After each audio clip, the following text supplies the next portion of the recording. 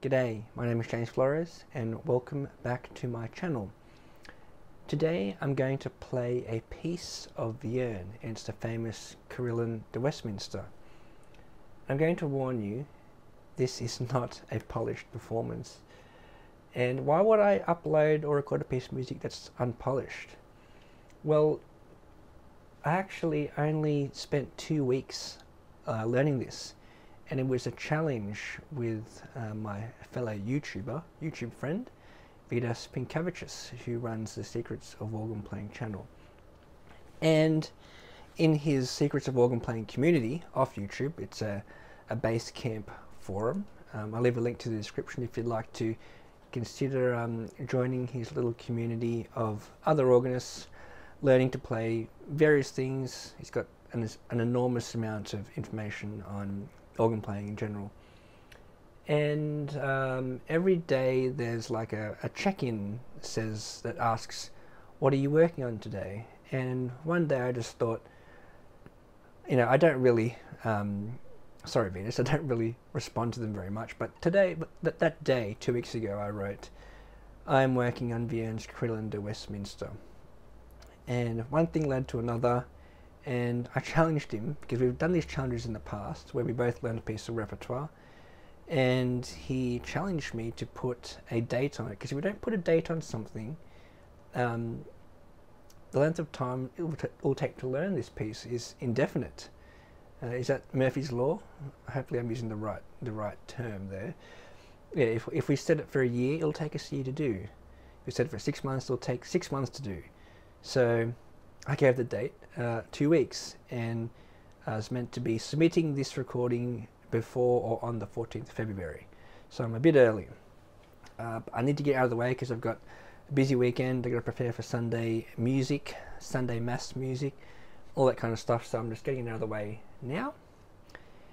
And yeah, surprisingly, I've gotten through all the notes in my learning process. And when I say 2 weeks of learning, it's not sitting down 24 hours a day just just doing that exclusively. Well, I could have done that, but I had to live my own life, have things outside the organ. And if you've been following my channel, you see I've been doing stuff with Swellvox and other things, not just learning this Carillon de Westminster. Yeah, so it's actually possible to learn a piece of music like this in a short period of time, albeit it's not going to be refined, it's not going to be the most flawless performance or speed-wise or all that kind of stuff, and registration changes and page turns and all that stuff, but I'm actually surprised myself that I could get through this in under 2 weeks. Yeah, so let this be a thought for you organists out there, that give yourself a hard date and stick to it, and you might be surprised at what you achieve. So I'm going to now play this for you and see what happens. I may do a few takes and get the best of the best, but who knows? Take it away, James.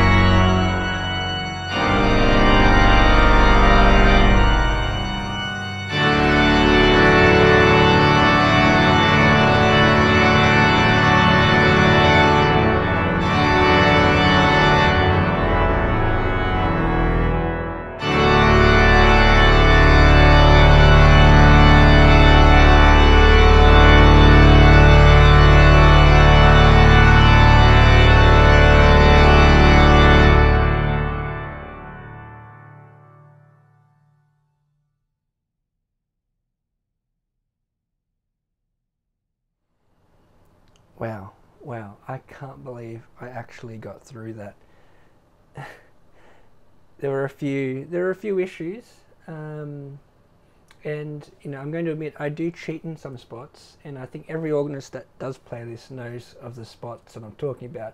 It's these stretches in the toccata-like section, the figuration. It's hard enough on an electric action, MIDI keyboards, and on a tracker action it's honestly physically impossible, and it's kind of, I don't think it's good for your hand as well. It's going to hurt. It's going to hurt a lot. So I just fill it in with a pattern that works with the harmony, and I think that it works. Let me know what you think. I suppose French organists must have had long fingers and long hand spans to be able to do this, or Vierne had it at least. Yes. Thank you for putting up with this this 2-week long journey.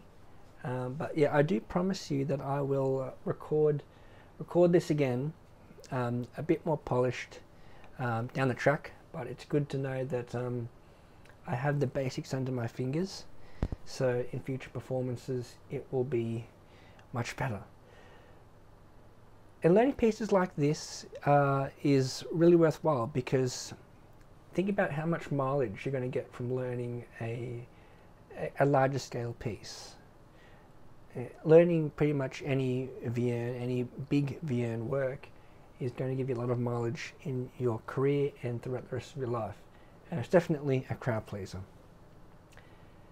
Thank you to Sonus Paradisi for this lovely sample set, which I played the Carillon de Westminster on, which is the Billerbeck Dom Fleeter organ. I had to pick an organ sample set with a lot of reverb to hide all the inaccuracies that I did during that piece. Thank you, and I'll catch you in my next video. Bye for now.